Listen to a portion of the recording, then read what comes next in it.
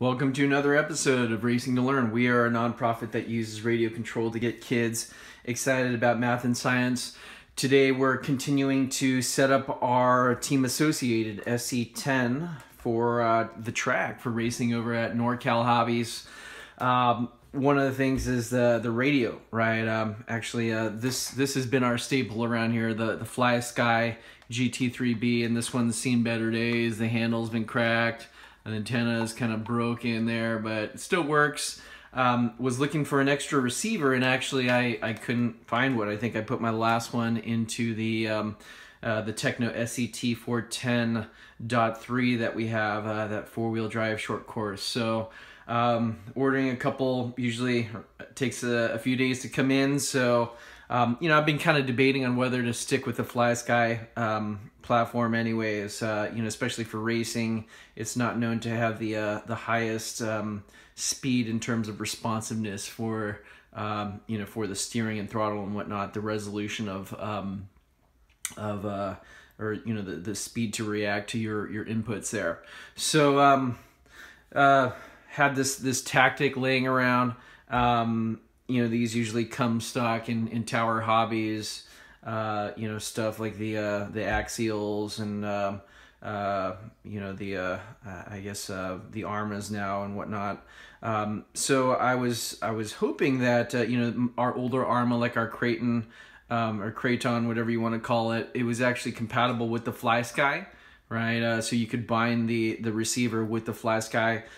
We were going to test the tactic here. I did a quick Google search and found out that it probably won't work. I might give it a shot anyways here in an episode, but notice that the lid to the receiver popped off while we were taking it out. So just wanted to take the chance to take a look at what these one of these receivers looks like nowadays. So when I first got involved in RC 30 plus years ago, you open up a receiver case, or if you happen to pop one open accidentally, it was a whole bunch of resistors and transistors, and it was probably about at least twice the size of this, you know, probably thicker as well. I mean, this board is pretty small, so you'll notice there's only a couple of components on there. Most of them are integrated circuits, right? A bunch of transistors and whatnot in a single package, right? So you'll see three of those ICs with multiple legs there, right? So pretty cool stuff. A couple of components surface mounted on there, so you'll see that the profile is very thin.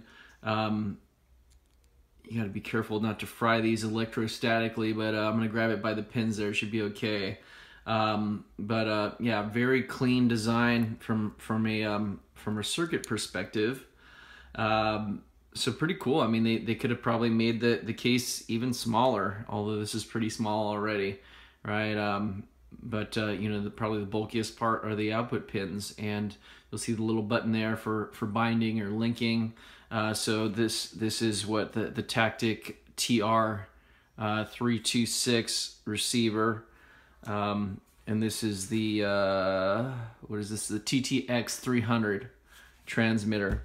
So we'll probably end up using this in our SC10. I was debating on whether to get more of these, right?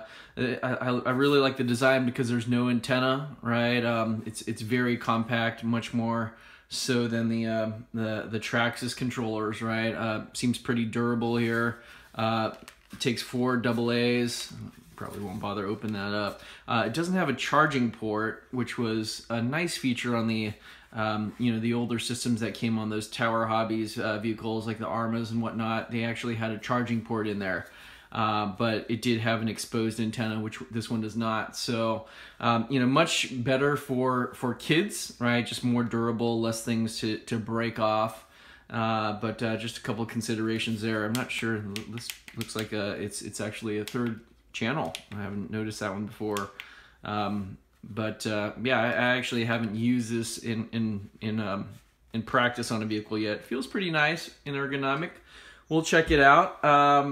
Thanks again for watching. Please like, comment, subscribe, and we'll catch you guys next time.